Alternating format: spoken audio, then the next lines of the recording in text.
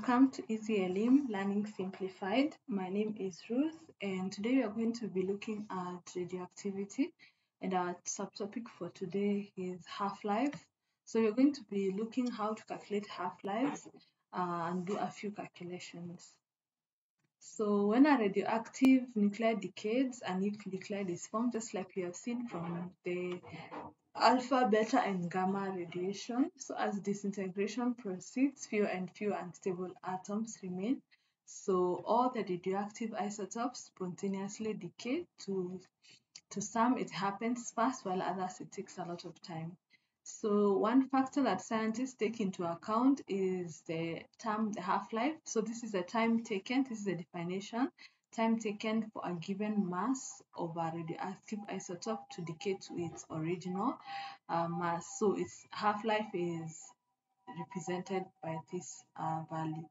So how much time will it take for it to decay to half of its original value? So the shorter the half-life, the faster the rate of decay.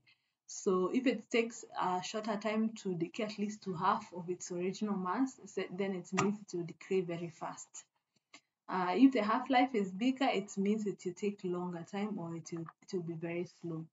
So the less the half-life, the more unstable the nuclide is, meaning it will take less time. So the half-life period is determined using the GM tube. It is connected to rotameter that records the count per unit time. So we can also use count rates per unit time when we are determining the half-life. This is the rate of decay over disintegration of the nuclide.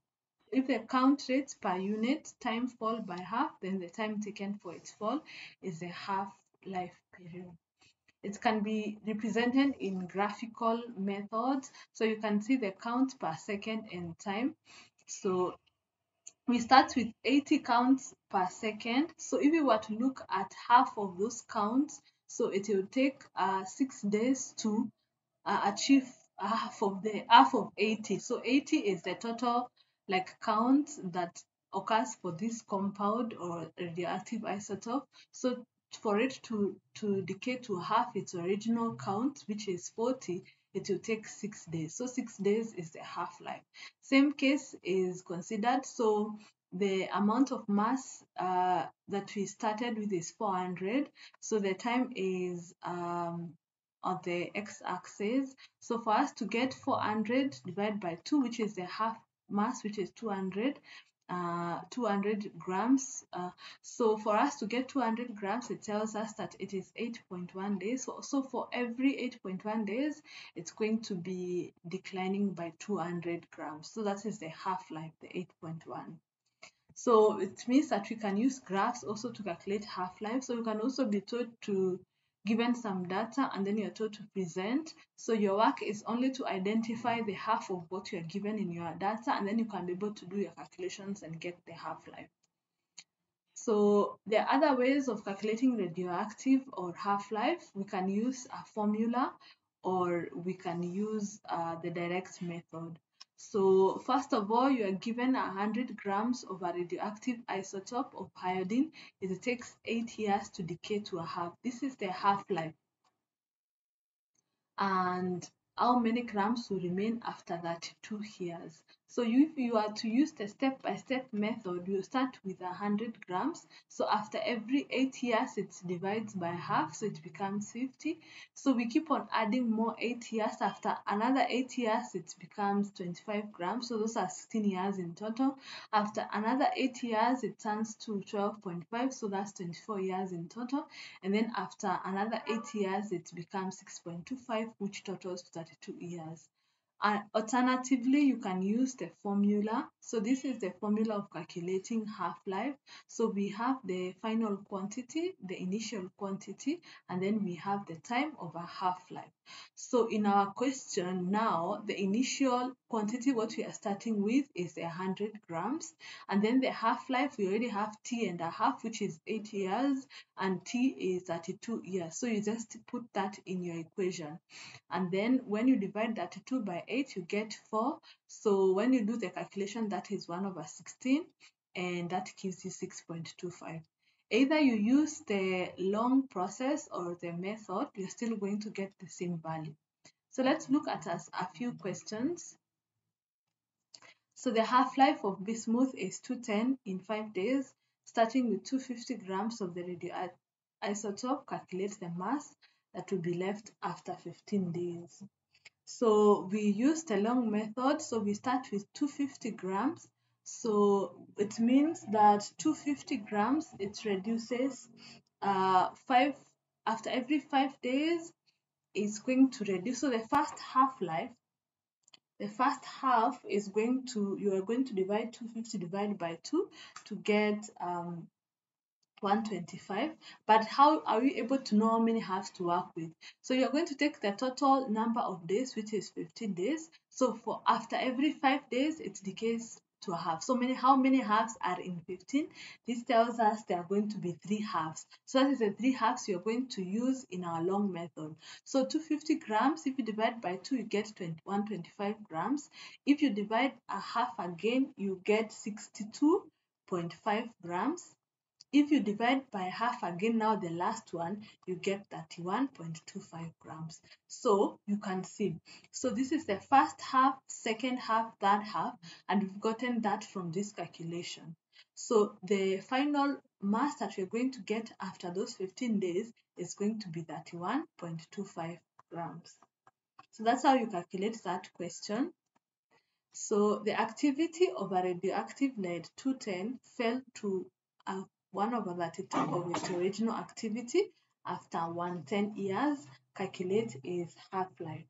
So what you notice, you have to know how many halves are there to form 1/32. So the first, we start with 0, or we start with a whole, and then it disintegrates a half, so this becomes 1/2. When you do another half, it becomes 1/4. When you do another half, it becomes 1/8, another half 1/16, and finally 1/32. So it is 1/2, it's original. So this is where we are ending up with at the end of the day. So how many halves do we have? 1, 2, 3, 4, 5. So we have 5 half-lives. So if we were to take 5 half-lives, and the 5 half-lives are happening after 110 years, so we can get half-life of 1. Like, we are going to take the total years to get here is 110 years, and each, so we can be able to get how many years it takes to decay by half by dividing by 5, which will give us 22 years. So after every 22 years, decays by half. After every 22 years, by half.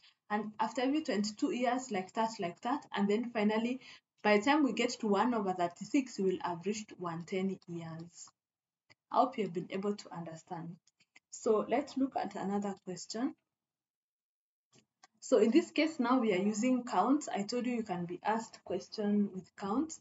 So a radioactive substance has an initial activity of 8,400 counts per second. After 12 hours, the activity fell to 525 counts per second. Calculate the half-life.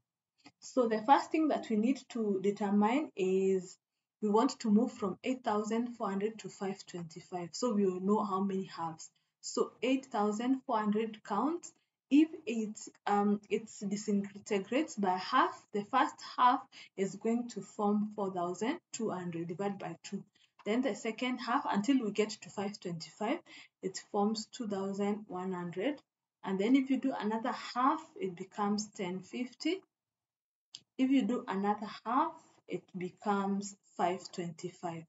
So this tells you our half-lives are 1, 2, 3, 4 half-lives. So we have 4 half-lives to get to 525. So 4 half-lives will require, after every 12 hours, the activity. So after 12 hours. So all this happened after 12 hours. That is when we got the 525 counts. So what would happen after every half? How many hours would it take? So you're going to say 12 divided by the 4 half-lives, which is going to give you 3. So for after every 3 hours, it disintegrates to half its original value. So that's how you calculate that. So those are the calculations of half-life. I hope you've been able to understand. So in the same calculation, you can feel free to use the formula or you can use the long method. You're still going to end up getting the same answers. So watch out for a few questions in the website or the app so that you can get a chance to practice on what you've learned. So see you in the next lesson.